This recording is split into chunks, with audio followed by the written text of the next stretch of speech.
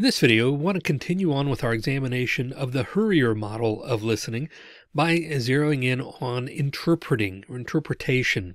Okay. So as you recall, HURIER is just the first letter of each of these things, HURIER, for hearing, understanding, remembering, interpreting, evaluating, and responding.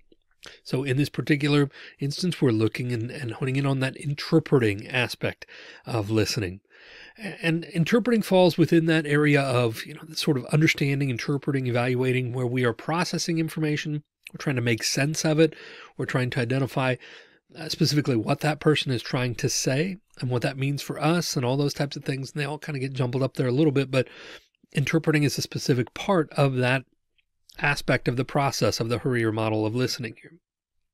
So in order to define interpreting, to make sure we're all on the same page, interpreting is to understand something in a specified way, or to conceive in the light of individual belief, judgment, or circumstance.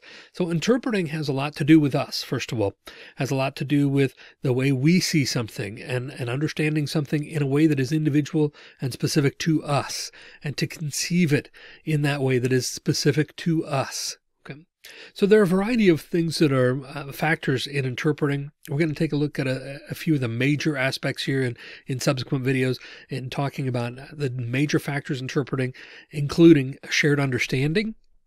Frame of reference is something we're going to talk about a great deal, and it's very important in this aspect. We're going to talk about also emotional intelligence, emotion in general, but emotional intelligence in particular. And then nonverbal elements play a huge role in interpretation as well, the variety of nonverbal elements. So we're going to take a look at each of these things respectively in subsequent videos as we examine the HURIER model, and specifically the interpreting aspect of the HURIER model and listening. If you have questions about this as we go along, please feel free to email me. Otherwise, I hope that you will dig in to the different aspects of interpreting and the role they play in listening.